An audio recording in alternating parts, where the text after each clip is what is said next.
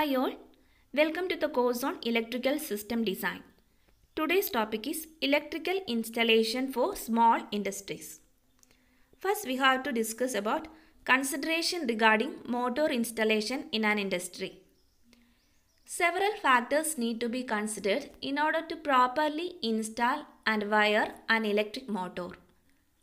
A properly installed electric motor functions correctly and safely for a long time without introducing any problems into an existing electrical distribution system. The different factors are: all equipment used in power wiring shall be of ironclad construction and wiring shall be of armored cable or conduit type according to IE Rule 51. Woodwork shall not be used for mounting of switchgear. And second point is, looping of conductor and use of joints shall not be done. Length of flexible conduit used for connection between terminal boxes of motors and starters, switches and motors shall not exceed 1.25 meter. Every motor, regardless of its size, shall be provided with a switch fuse unit placed near it according to IE Rule 50. In addition to switch fuse, all motors shall be provided with suitable means of starting and stopping placed at convenient places.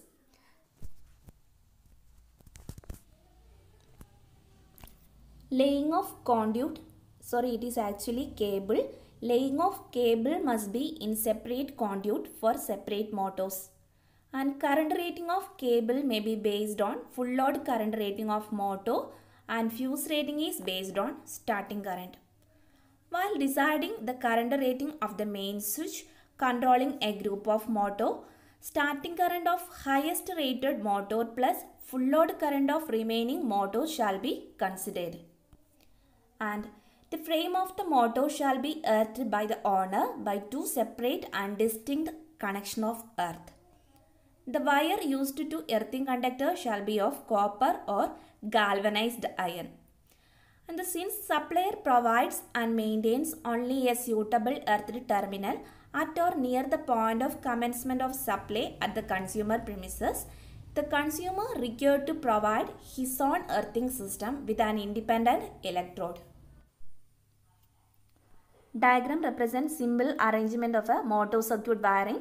From the supply we have main switch and fuse unit, and here is our motor.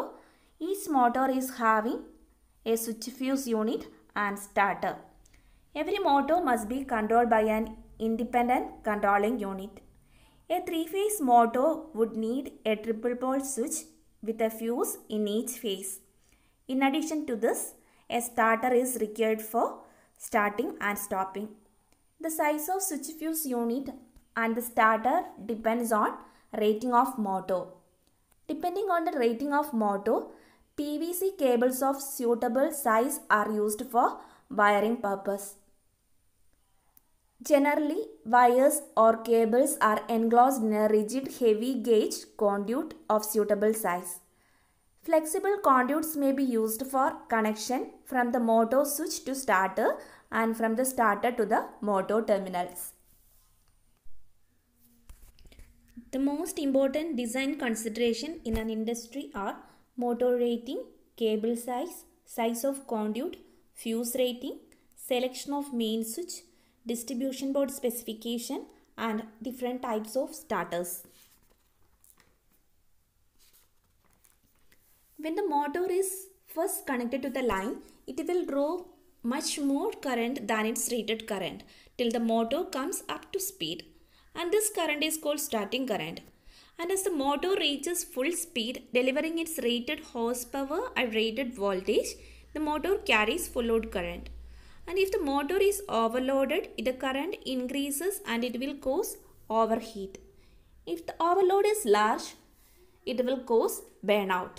The current rating of cable for supply to motor may be based on normal full load current of the motor, and the rating of the fuse should be based on starting current. The size of cable depends on rated current of motor, and fuse rating depends on starting current of motor.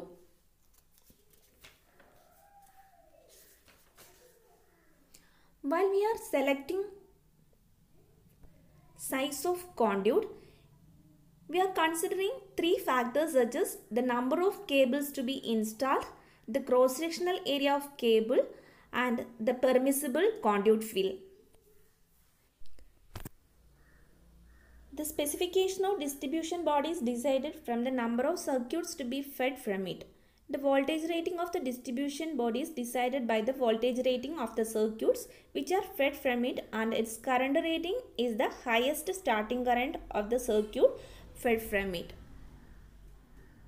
The main switch has to control a group of motor. Its current rating should be equal to the starting current of the highest rating motor plus full load current of remaining motors.